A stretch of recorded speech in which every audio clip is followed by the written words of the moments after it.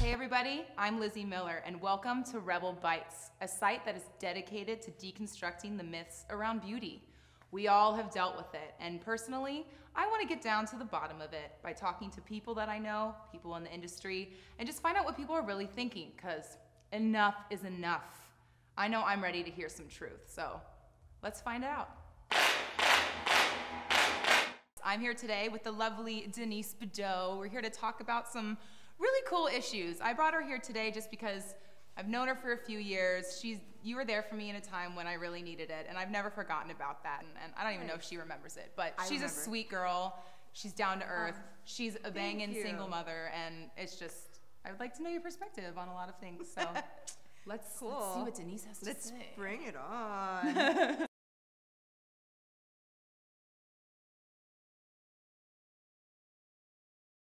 Well, I think we're in a scary generation where I think beauty has been just completely oversaturated, and I think people in our generation growing up just really don't know where to look for to find beauty or to find answers on how to feel beautiful. Being a single mom, it's kind of scary. I have no idea what my daughter's going to be watching in 10 years, and I know what I watched growing up, and it wasn't until the Jennifer Lopez and the Beyoncés came out that I even felt beautiful in my skin or felt like I could relate to anyone. We're at the right place. Being in plus size fashion is really cool because you get to inspire different movement. I want my daughter to feel beautiful all the time, and I wish people understood that beauty really does come from the inside. It's not something physical you can bring on. You feel beautiful, you look beautiful. It's simple.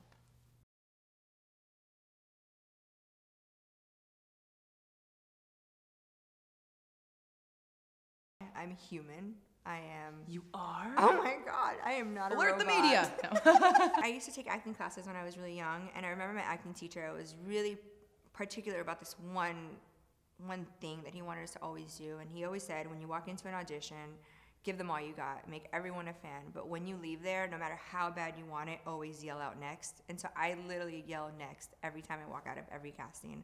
And it sounds silly, like but it's on to true. The next one? Yeah, Jay-Z says? I like walk out, and I don't care right. how huge it is, and I'm like dying inside right before I walk in, and I leave, and I'm like, next, because it's not about you. You cannot be perfect for everything. I mean, there's going to be reasons why people are going to tell you no. You can be too short. You can be too big. You can be too small. Always. You can be too ethnic. I mean, there's gazillion reasons why you might not be perfect for something. And 90% of the time, it's really not personal.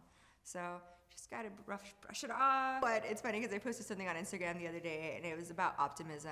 And it said that you can look at every step back after a step forward as more of a cha-cha than a setback. I've been told no lots of times. I mean, this industry is tough. You have to have thick skin, and you really have to believe in the ultimate goal in order to make it worth it. Most of my biggest clients have told me no in the beginning. And I just took that as more ammunition to just do better. Like every time someone tells me no, I just give me a little more oomph to want to prove them wrong.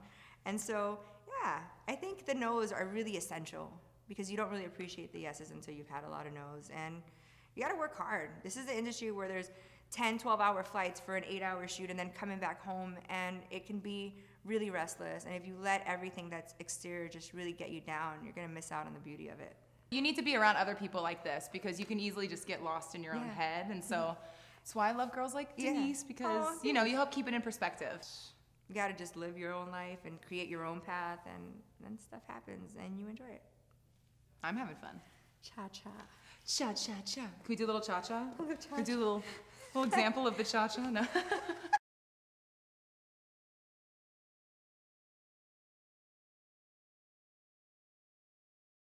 We all have our own insecurities, and it'd be a lie to tell you that I'm just confident 100% of the time. It's just not the case.